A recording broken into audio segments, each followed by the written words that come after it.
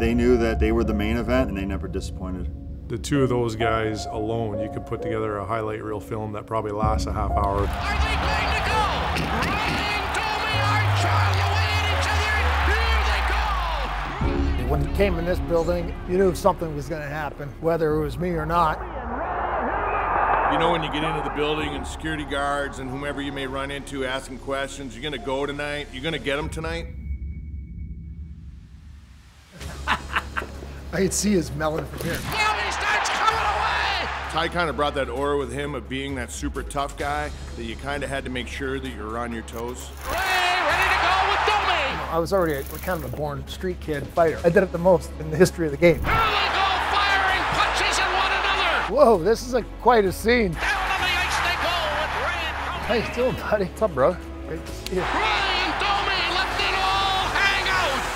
Oh, and they've been waiting for that one for a long time in both Buffalo and Toronto. How's your hands? Hands are good. Yeah? Never have a problem. Honest God. When the weather's bad. Well, they swell up a little bit. That's not normal. PD doesn't have that problem. Never hit anybody. I heard that. I'm right here. Face swells up a little bit. Other than that, Okay, good. Have a seat, please. Okay. This is amazing for me to be sitting here with you guys. Do you have any idea why you're here? Looking back at something that touched a lot of people, it was something that was pretty special in two organizations past that you know, we were able to be a part of, and maybe take a look back and see what it was all really about. Let's do that. Let's take a look back and see what it was really all about. Ooh.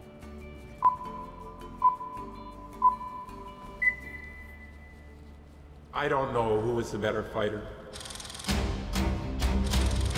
Whoa, heavyweight battle time. You waited as a fan for those two guys to get on the ice. Domi are going at it, and they've had their moments.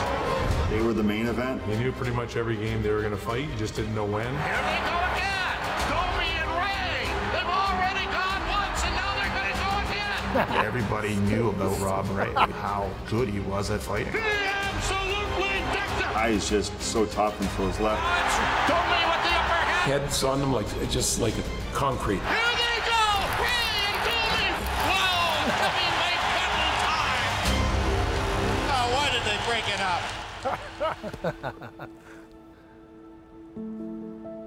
What do you think when you see that? I think, and I look back now and I go, why? But you understand it. You saw it and you listen to the people and the guys, even the players, how excited they get, you know? Yeah. And it was something they looked forward to because they knew it was going to happen. And I still look back at that it's an entertainment side of the game, that it's disappearing, but I think we understood there was a reason for it. Not only for the game itself, but for the people that were here expecting it. I agree. And it set the tone for the game, really. Yeah. I think, you know, it kind of calmed everybody down once we got it over with. We're the only two that played every game of our careers thinking we might have to fight that night. It was just a different time. And when you police the game the way we used to, you know, guys knew that they couldn't take advantage of our teammates, especially the stars. We're talking about two of the toughest players and two of the best fighters. To watch these two guys go at it, there were some good ones. You start realizing, boy, both these guys can really throw it. And they both traded punches. You know, nobody was cleaning up on the other guy on a regular basis. They both respected how tough each other were. And I think they respected the fact that they knew that at some point, if a game was going sideways, they were responsible for trying to change the way the game was going. If they're down two, I knew he was coming. When you knew you had to, or you knew it was always there. It was just more of a respect thing. Except when you put your finger up. That was like, I literally, I wanted to chase him down the hall. Did I? Yeah, but what about when you're going and you're giving it the... I never did that to you, only Proby. Oh, let's watch. That's where we stand. Top of the circle, left side, and here we go with Ty Domi and Rob Ray. The heavyweight bout just getting underway. And the fists are flying. Look at Rob Ray coming in with the hard rights with those heavy cylinders. I love your commentators, too. They're always, Ray, pounding away. Well, they don't lie. They tell the truth, okay? So who picks that? That was as even as even. Oh, look at this. No, but he always did that. Yeah, but we were on the road, too. I was trying to sell myself for later. And you fought the night before. You can hear the crowd in the background. They love Ty Domi. pumped, eh? He's pumped. But the announcers, if you listen to all your fights, you'd have thought I never got a punch in. And Ray's pounding away on Domi. Now you work with all these guys, eh? So you're saying you don't feel like you won it. You're just saying that you survived. That's a draw. Okay. Okay. I got 1-0 Razor. Moving on. Fight number 2. Stir the pot. Ty Domi and Rob Ray. Now, as fights go, this was a pretty good one. Little scrapper number 32 comes back and gets the bald-headed wonder with a few right. Bald-headed wonder. That is wrong. Bald-headed wonder. So you watched that one. Who won that one? Who do you think? Nobody. The fans. Same. Are we watching the same fights here, gentlemen? Do you know what I did? I've asked Ty twice now, Razor, what the record is, and he still hasn't answered. You can try getting a score out of me all you want. I will never. I don't judge. You know, there was no winners. There was no losers. But I think I was 12-1. No, seriously. If we look, you'll see. Now that you're a little older, you're going to be able to sit back and you're going to go, yeah, you're right. You know, I always told you then, and I'll tell you now. You know, you couldn't hurt me with the pillows. No, Did he throw pillows? You know, I used to say that. I used to drive him nuts. What do you think of that? Little scrapper. Were you a little scrapper? We were both small. We were the smallest guys doing that job. I was the smallest. He was the second smallest. But I was, an inch taller? After you fought Razor twice now, what are you thinking about him as a fighter and how tough he is? Oh, I knew he was tough. But I knew he was a player too. He was actually a good player in junior. He wasn't a fighter in junior. I chased him all around in junior. And I wouldn't fight you. Yeah, no, you wouldn't. Because I didn't fight that way.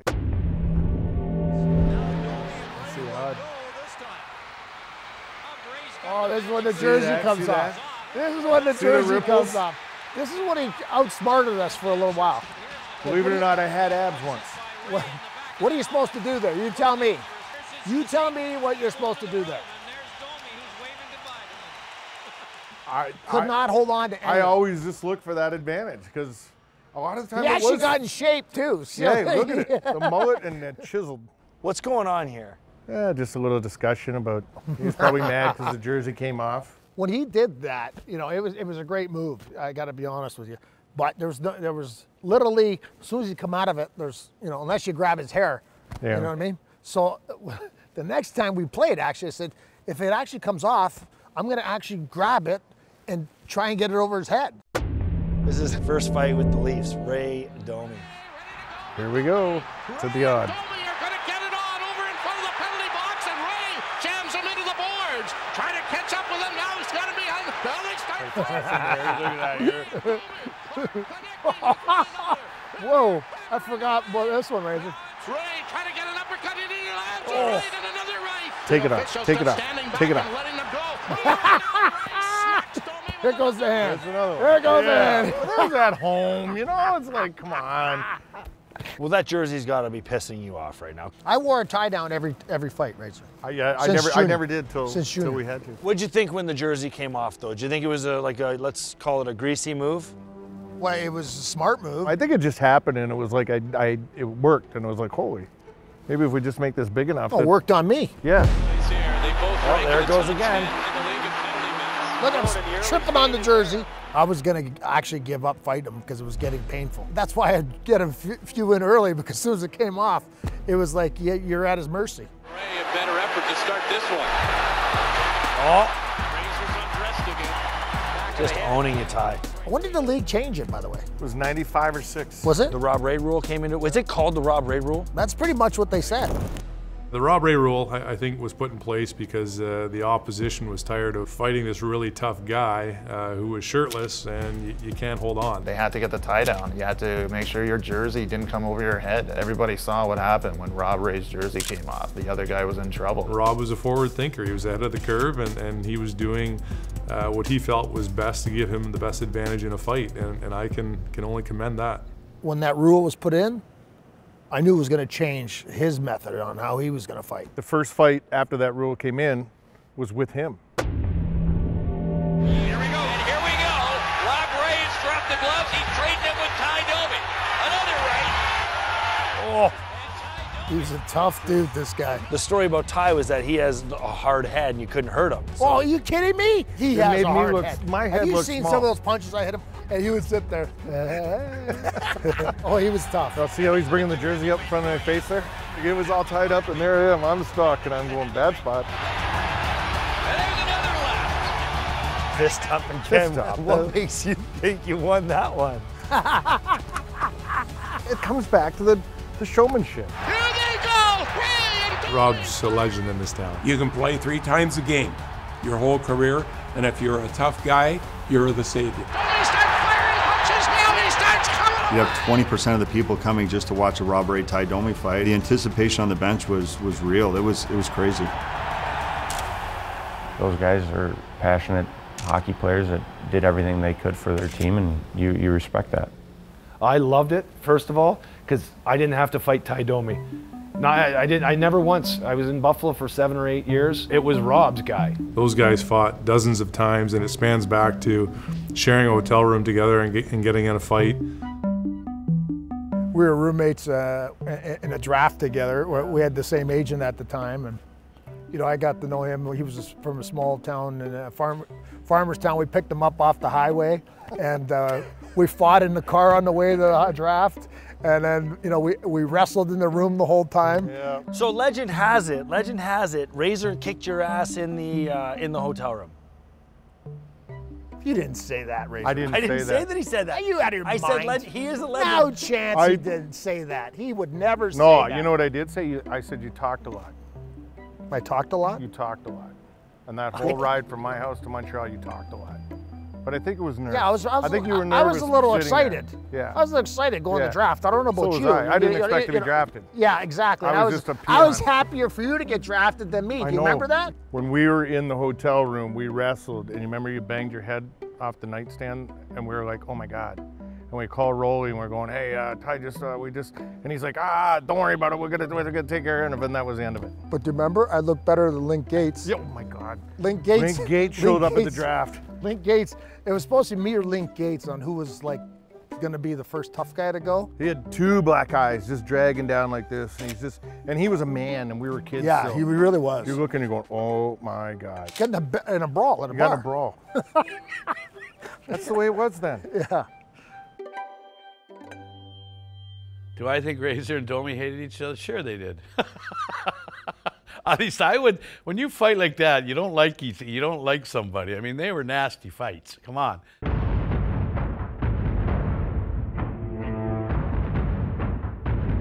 trading punches. Ray and Domi just tee it all down on the ice. Oh, brother, it's over. You're talking about heavyweights that went in, enforcers that did their role. That was the role of the game back then and that time, and those aren't fun times to be a hockey player, but they were part of the game. My teammates respected Razor, right?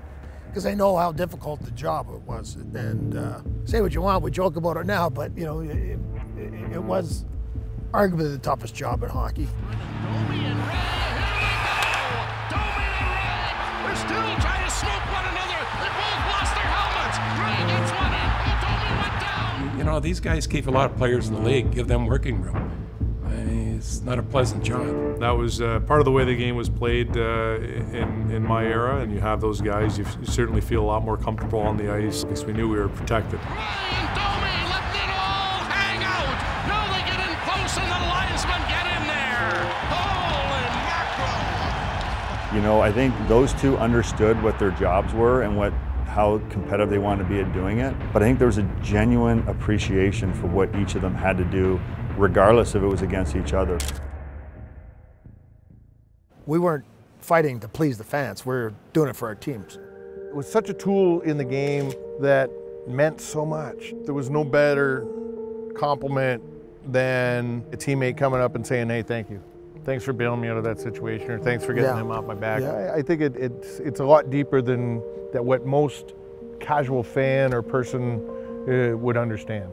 In Toronto, all those years with Matt Sundin, he was the one who always, if someone touched him, I would go after him and fight him. He would go out of his way to say thank you.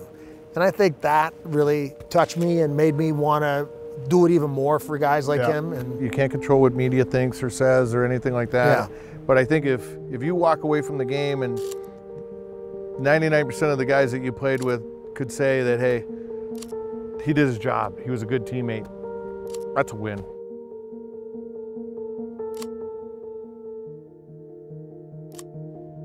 Last fight, 13 of 13, gentlemen.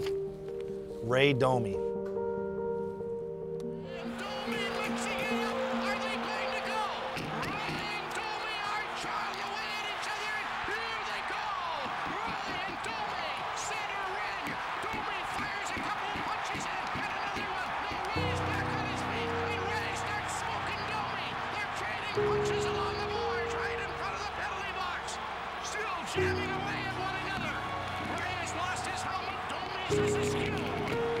Look at the lines for lines and shaking his head now.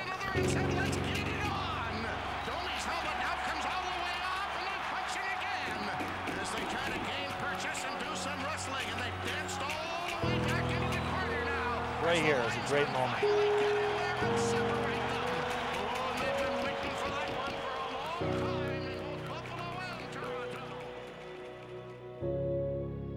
Razor. That was a special moment. Just how we both did that at the end, I remember that. Like for me, I knew that it was winding down. And it was like, hey, this is probably it for me that season. And it was like, hey, okay. You know, as soon as it happened, it was like, man, this is probably it. This is over. That fight happened because of the score. It wasn't because we hated each other. When you watch Ty Domi and Rob Ray fight, you sometimes forget it's real. Every time there was so much energy to their fights. I think there was just a lot of respect, and they might have hated each other when they were fighting just to make sure they had that energy, but I believe they had the utmost respect for each other. You were in a position where you're in big markets. When you're talking Toronto and New York and still be able to perform for that long at that top and be respected, but always having that respect for the game, never crossing that line of, you know, being that jerk guy. It was push it, have fun with it, but know there was a level of respect that you couldn't cross. And I think that was the best part. Thank you, man. Thank you. Being simple guys, hockey players, I think we try and, you know, pass that on to our kids, and because we don't want to just be known as fighters, and, you know, throughout our careers, and the respect that I had for him.